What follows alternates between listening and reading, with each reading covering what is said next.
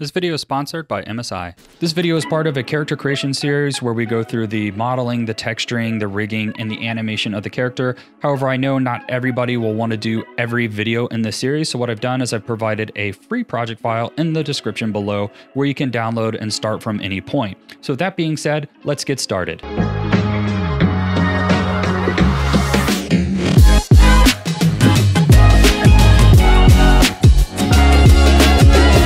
Super excited to announce that my new asset pack is available both on Blender Market and Gumroad. At launch, it's on sale, so the quicker you buy it, the cheaper it is. There's also a sample pack if you'd like to check out a portion of it before committing. So if you'd like to learn more, check it out in the description below.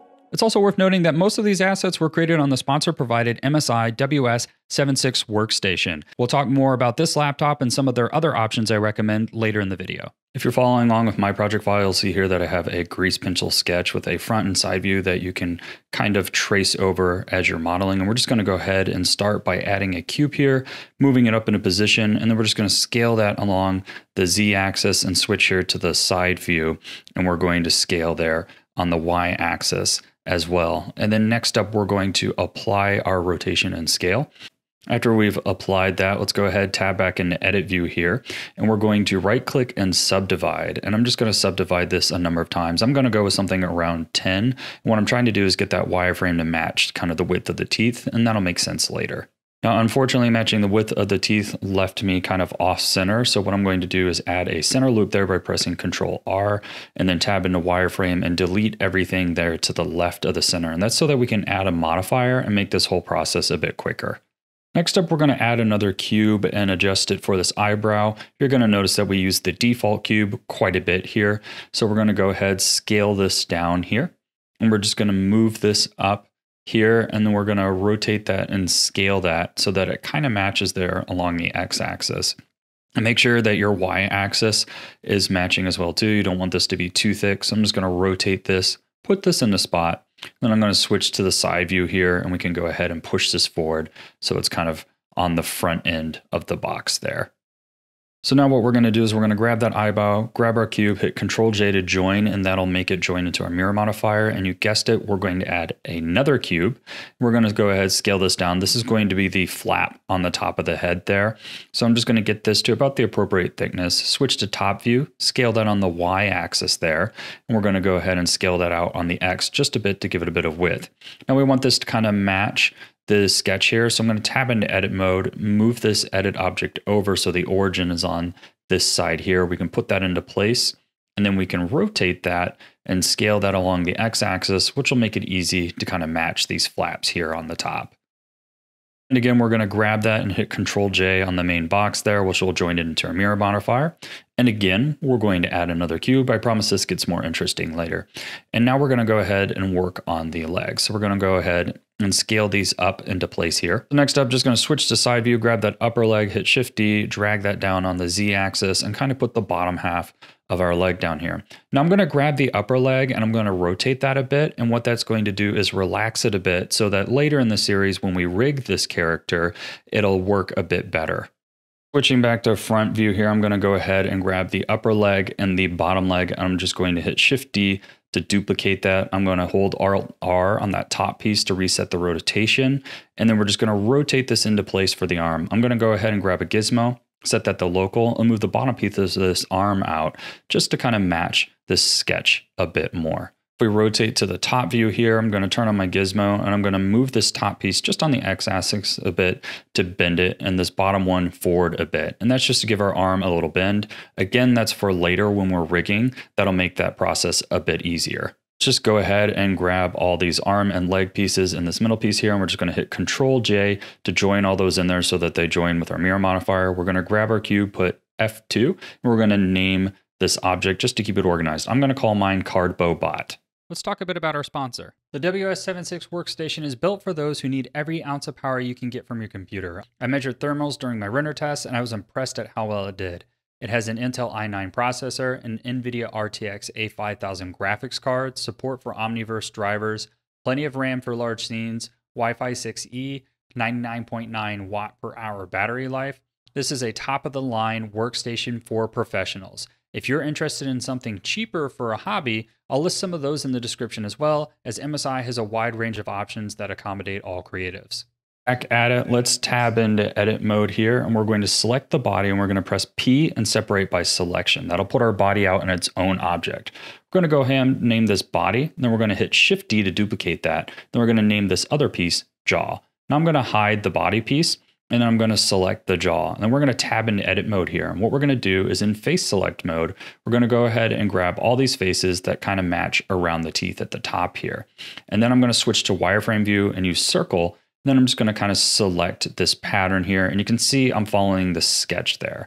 And what we're doing is creating a little jaw piece that we'll be able to rotate in place around that kind of center origin. So we'll go ahead and make sure all our faces selected, delete faces, and then tap back out in the object mode here. And you can see that we can rotate around this little origin now, which is going to make it easier later for rigging. Next up, let's go ahead and do the body. So we'll turn the body back on, and we're going to tab into edit view here on the body. And we're going to do the same exact thing again, but kind of inverted. And I'm actually going to select one row of faces a bit lower. And that's just going to make it so that we don't kind of have a small gap that will be noticeable between the two, especially when we start adding some of our bevel modifiers. So we'll go ahead, just select this bottom portion here of the jaw. Going to go ahead and delete that, just delete those faces there.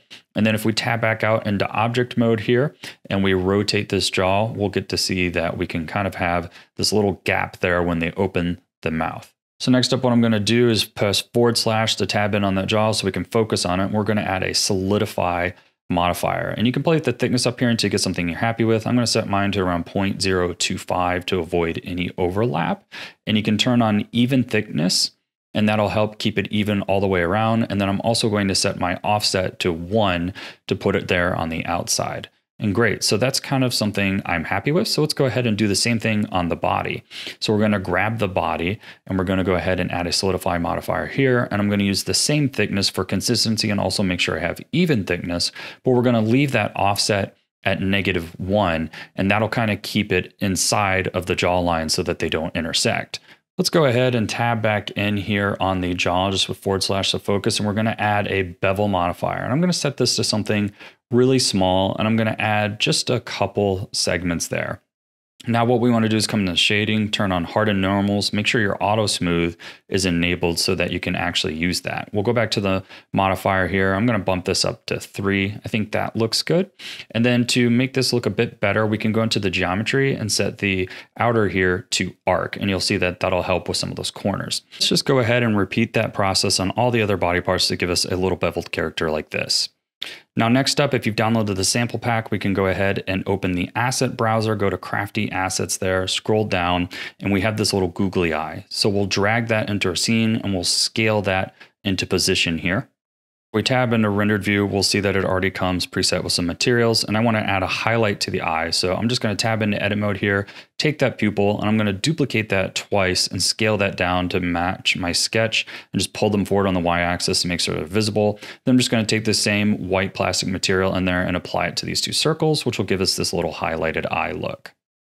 I want to join this into the mirror modifier because it'll flip my highlights and I want them both on the same side. So I'm just going to hit Shift D, duplicate that. Then we're going to grab the whole model, type in convert mesh, and that'll apply all the modifiers. And then we can go ahead and join all those objects into one mesh. I'm going to join it into the cardboard bot mesh, and that'll apply the same name to the object. Real quick, I'm going to tab into edit mode here, and I'm just going to go ahead and delete that center line there. You can just go ahead, alt click that edge loop and dissolve it, and do that on the jaw as well, just to clean up the mesh a bit. Now this next part, what we're going to do is grab the top faces here. So I'm going to use the circle select there by pressing C, just select all these top faces in top view, and then press E and move this down to give our box kind of an inside look there. Now I'm just going to grab everything again and join those into the Carbobot model to kind of put it all into one model. And now what we're going to do is tab into edit mode, just grab some random edge loops and vertices and just kind of shift these around to give our box a little lumpy look so that he looks like a little more like a worn out cardboard box. Really just help add some character to it. And then later when we apply some of our textures, make them feel a bit more realistic.